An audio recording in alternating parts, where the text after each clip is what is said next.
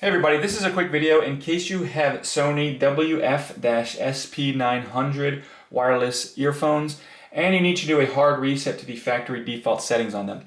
Now you're going to want to do this for one of two reasons. The first one is troubleshooting. If you're having any issues with these earbuds not connecting to your device, or if they're not syncing or pairing with Bluetooth, or if you're only getting sound out of the left ear or the right ear, a hard reset can fix a lot of these issues where it's not working or not responding. Now you're going to need to set them up again because all of the pairing history and everything will be deleted off of them. And that's the second reason you might want to do this. If you're just trying to get a fresh start with these earphones, we can wipe everything off and get them back to the way they were when they came out of the box. So it's quite simple to do. Go ahead, whatever you could think they're connected to, go ahead and turn the Bluetooth off on that. And then from there you can just come in on the left earbud. We're just going to press and hold that earbud for 15 seconds until the LED on it starts to flash slowly.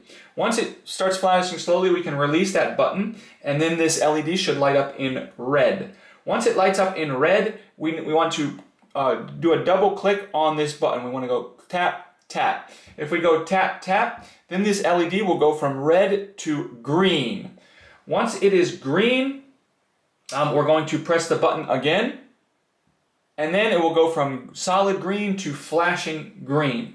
And then that means it's reinitializing, and once it's flashing green, let it do its thing, and when it's complete, it will turn off.